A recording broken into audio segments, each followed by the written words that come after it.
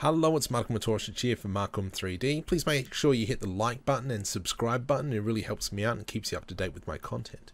Now let's talk about a free add-on called Dynamic Sky that comes with Blender. I'm going to click Edit, Preferences. I'm going to type in Sky, and I've already got it enabled, but it's called Dynamic Sky.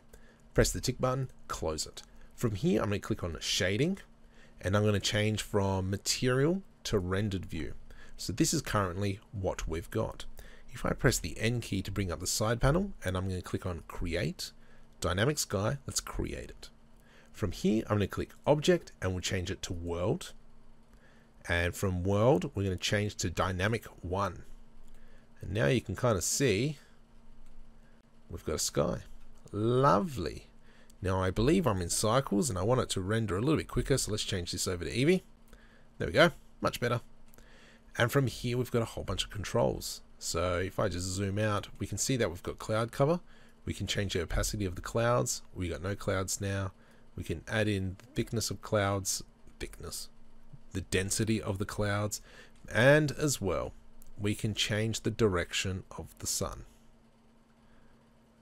So that's pretty cool there. So this is a free add-on that comes with Blender. Make sure you like and subscribe the button, it really helps me out. And let me know if this add-on helps you out. Thank you very much.